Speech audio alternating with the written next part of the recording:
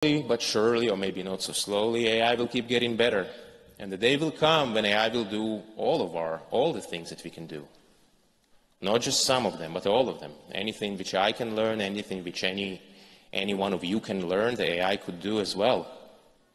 How do we know this, by the way? How can I be so sure? How can I be so sure of that? The reason is that all of us have a brain, and the brain is a biological computer. That's why. We have a brain, the brain is a biological computer. So why can't a digital computer, a digital brain, do the same things? This is the one-sentence summary for why AI will be able to do all those things. Because we have a brain, and the brain is a biological computer.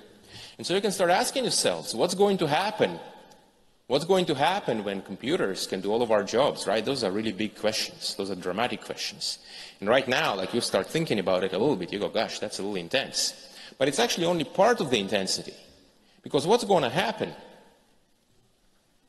What will we, the collective we, want to use these AIs for? Do more work, grow the economy, do R&D, do AI research, so then the rate of progress will become really extremely fast, for some time at least. These are such extreme things. These are such unimaginable things. So right now I'm trying to pull you into that a little bit, into this headspace of this really extreme and radical future that AI creates. And the challenge that AI poses, in some sense, is the greatest challenge of humanity ever. And overcoming it will also bring the greatest reward. And in some sense, whether you like it or not, your life is going to be affected by AI to a great extent. And so looking at it, paying attention, and then generating the energy to solve the problems that will come up, that's going to be the main thing.